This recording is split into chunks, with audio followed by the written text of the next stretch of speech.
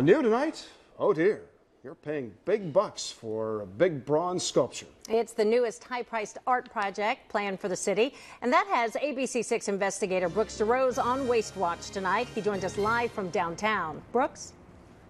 Well, we are at Genoa Park, where you'll soon have some company by the Scioto River. The word Scioto means hairy deer, after all. So you can come into the park, put down a seat, and then prop up your feet and enjoy some lounging time with two new friends, giant bronze deer, because after all, you're paying to get those deer right here.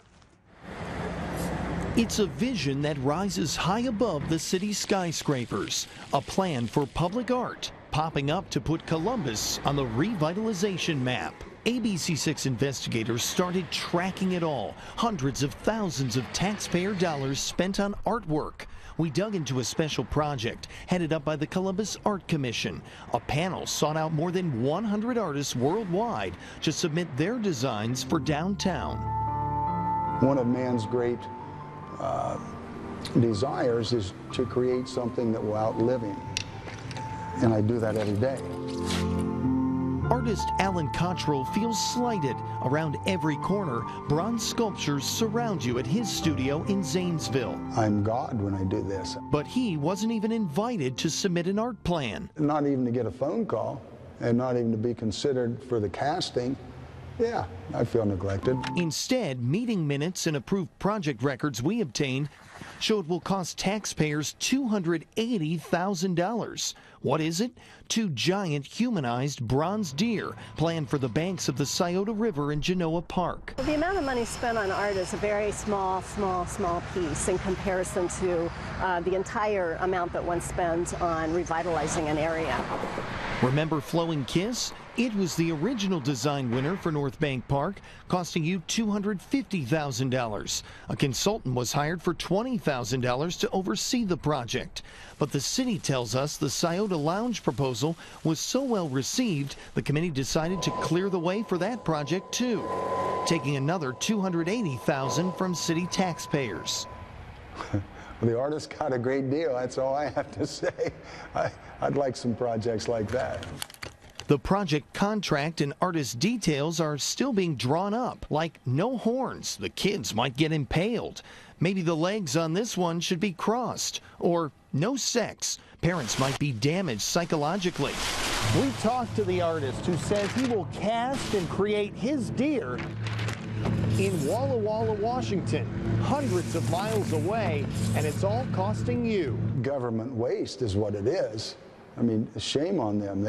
They could easily have gotten a couple of art professors at Ohio State to oversee it. In fact, Cottrill already has two works at OSU. Look familiar? And we kind of think he's a winner. What he has. How about this guy? America's black streak, Jesse Owens, the world's most superb runner, makes the others look as if they're walking. Both sculptures just part of Cottrill's portfolio. Nobody produces as much work as I do. As you can see, there's 500 bronze statues here.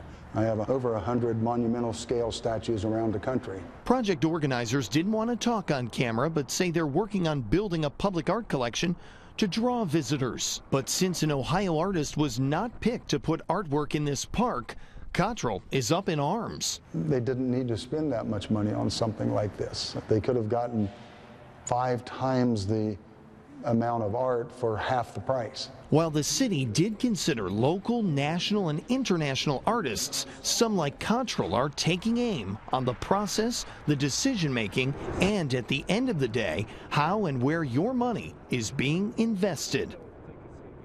The Scioto Lounge proposal is expected to be all completed by next year, and more deer could be joining us out here. The city says it wants to stay competitive with other big city art projects. Reporting live downtown, I'm investigator Brooks Jarosz, ABC6 News.